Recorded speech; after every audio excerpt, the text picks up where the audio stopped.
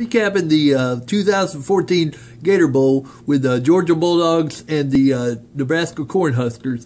But both teams coming off a disappointing season. Let's face it, a lot of injuries this season. But you know, when it comes down to it, as far as Georgia's losing the game, it comes down to they only scored one touchdown. The rest of their points come off of field goals. Todd Gurley had 21 rushes for 86 yards. Longest run was 16 yards. Hudson Mason had 319 passing yards. But again, you only come away with one touchdown here.